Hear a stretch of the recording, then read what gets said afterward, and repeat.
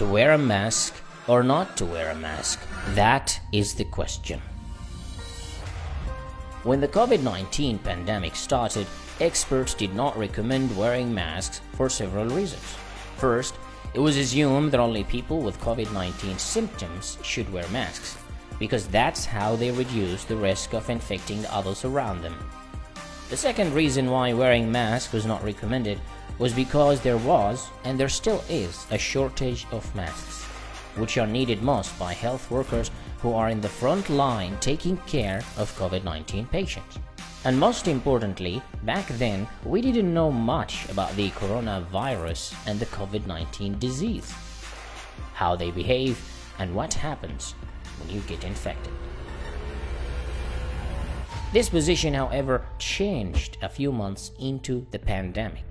We learned a great deal about face masks and about the virus itself. Experts then began recommending wearing masks. It also became clear that you could be infected with the coronavirus and not show any symptoms. After infection, it would take at least 5 days to show the first signs of the disease.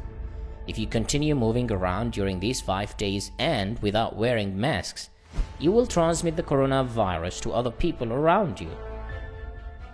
Even talking can release droplets that carry the coronavirus and can keep it suspended in air for up to 14 minutes.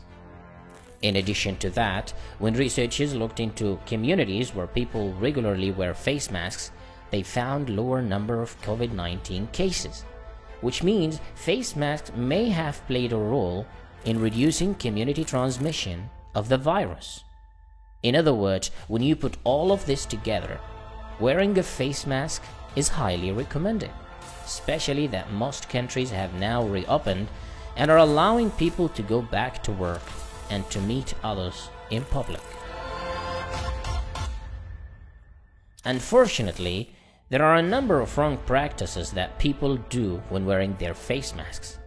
For example, not covering their nose, which is one of the main entry points for the coronavirus into your lungs.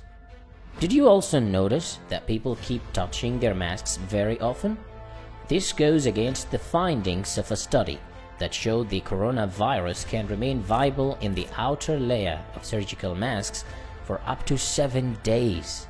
So touching the outer layer of your mask will only increase your chances of getting infected. Sometimes people wear disposable surgical masks, but treat them as non-disposable.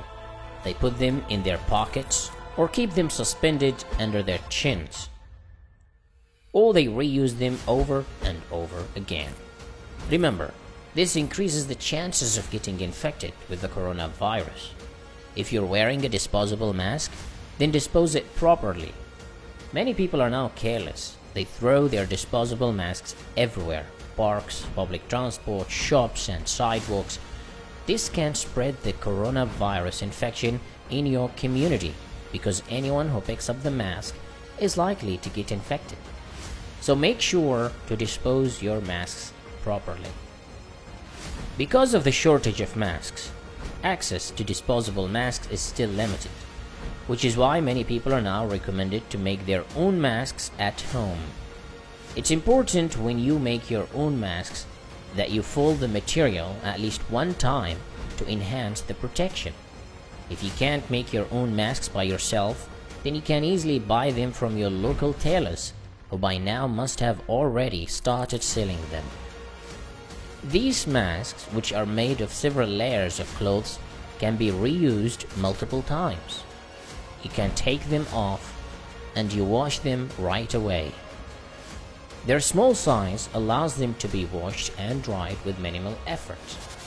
It is hard to tell how protective these cloth-based masks, but one study showed that adding one layer of nylon stockings can enhance your mask's ability to filter the small particles in the air. By adding this layer, you can create a tighter seal that enhances your mask's protection by up to 50%. When you wear a mask, do not rely on it for full protection. It remains important to practice social distancing and hand hygiene. Your mask is meant to complement these two practices. It's not meant to replace them.